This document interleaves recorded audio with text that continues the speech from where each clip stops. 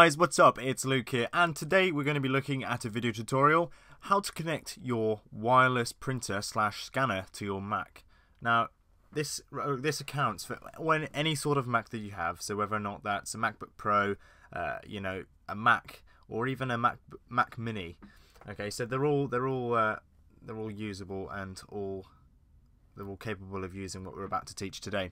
So if you're going to be using a wired printer, it's pretty obvious what you'll need to do. So you'll need to be connecting via a wire, and the options to download the software, etc., will be available for you there.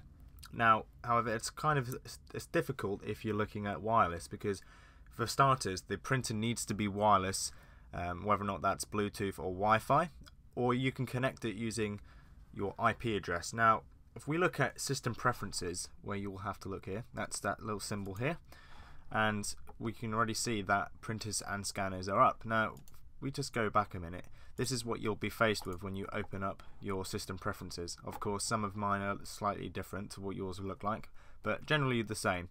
Okay, so you'll be looking here at printers and scanners, which of course, if we select that, we'll go back to this part here. Now, I already have one printer that's connected, and also a scanner which is connected as well. These are both the same thing, they both have a printer and scanner inbuilt. And this is the Epson Stylus SX440 or 440, and it has wireless capabilities as well as AirPrint. Now, this is something you want to look at when you buy a printer, is whether or not it has AirPrint capabilities, so that you can print your whatever it is wirelessly, and it can also be wired as well. We do have the cable for that. Okay, so if you don't have any selections here and you still have a printer, what you want to do is press this or click here, this little plus sign, and it should give you an option of the wireless printers that are available in your household or in a certain radius from you, and it will show you here. I don't have any here at the moment because the one I have that's currently usable has been selected already, so there's no need for that to be shown up here.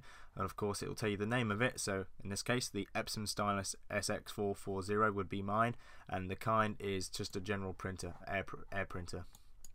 And of course when you select these, it will tell you the name, location and use, and you have the IP which you can use. You can connect to someone else's, just say for instance you're in a large office and everyone's connecting to one printer, you can use IP here, as well as if you're using Windows, you can connect to a variety of printers.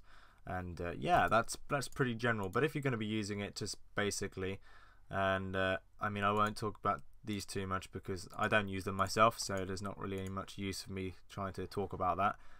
This is a basic tutorial. But yeah, if you want to add a new printer or open the scanner menus, you can do that here as well. But it's just simply, you can use the plus sign here, or if you want to take one away, you can use that sign. So are you sure you want to delete the printer? No, of course not, but you'll have that option as well. So just to recap what you'll be doing if you want to connect your printer to your Mac, whether or not it's MacBook Pro, Air, Mini, you want to go to System Preferences, which is this sign here with the little cog, and then locate printers and scanners. Click on that, and then look at the plus sign, look at the available printers, making sure your printer is online and all of the AirPrint capabilities are on, making sure that it is an Air printer, and then selecting it. Once you've selected it, it should all come up nice and working well. And once you've done that, you'll obviously come out of here and you can test it. So you can open up a document, so like notes or pages, and print out a page or anything like that, and hopefully that should all be connected, no problems at all. And yeah, that's basically it for the tutorial, guys. I hope that explained how to do it pretty much overall. All of the other Macs are pretty much universal in that way, so it's pretty easy in use. If you've got any questions based upon what I've explained here in this tutorial today, please don't be afraid to post them in the comment section below, and I'll make sure I get back to you guys.